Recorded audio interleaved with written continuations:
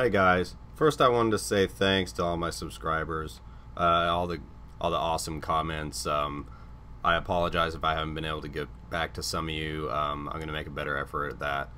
Just now, now getting back into making the videos and showing you guys a couple of things. This one's gonna be real simple. I'm just gonna show you how to brighten up a photo, fix a dark photo.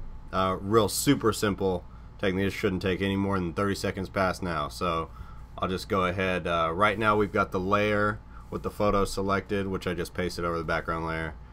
And we're going to go to Image, Adjustments, and Curves.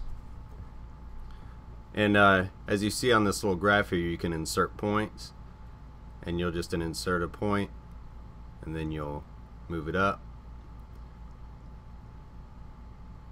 And see, I prefer this method because if you check this out, you can insert one more point and you can begin to adjust the contrast with it.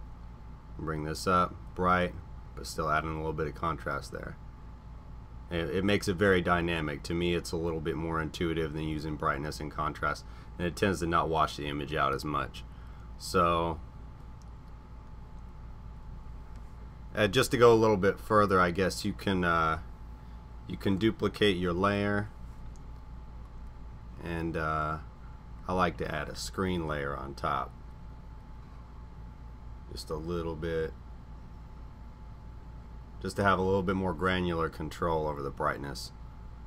Alright, well, one more thing sometimes I do is an overlay layer, which, much like curves, can give you that contrast ability, if you'll see.